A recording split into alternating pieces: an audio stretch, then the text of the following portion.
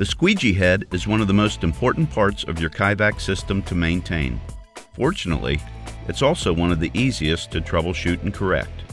Watery streaks left behind while vacuuming are probably the most frequent problem encountered and are most often the result of worn squeegee blades, wheels, or both. A properly working set of squeegee blades will have a sharp, crisp edge that allows water to pass through the leading blade's ribs and become trapped by the trailing blade's flat, sharp edge. Worn or wavy squeegee blades allow water to pass directly beneath, much like worn windshield wiper blades, significantly affecting the performance of the squeegee head. Replacing squeegee blades is a very simple process.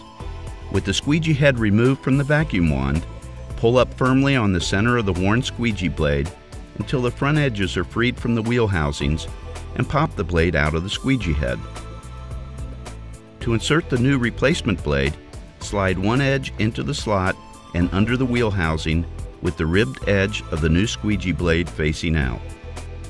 Next, bend the squeegee blade so the back edge can be placed underneath the opposite wheel housing and seat the new squeegee blade in the slot.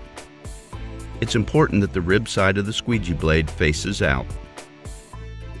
If the wheels on your squeegee head are worn or missing, they should also be replaced. To replace the wheels, remove the screw fastening the wheel housing to the head using a Phillips head screwdriver and pull the wheel housing out of the head. Insert the new wheel housing and tighten the retaining screw. If your squeegee head is equipped with brushes, they can easily be replaced when necessary by removing the 4 screws that secure the brushes to the head.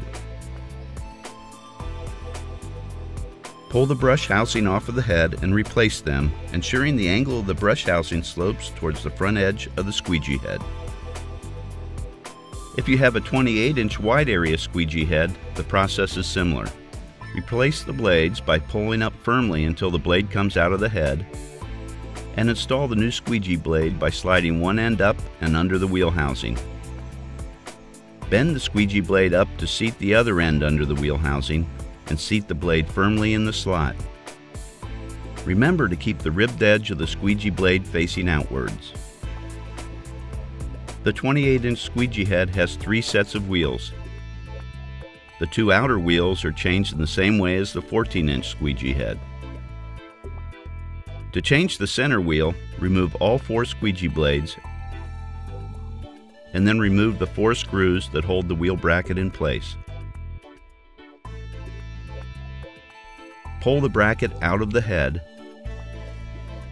Next, remove the screw that mounts the wheel housing to the bracket and pull the housing out. Attach the new wheel housing to the mounting bracket and screw the bracket back into the head. Finally, replace the squeegee blades, making sure the ribbed edge faces out.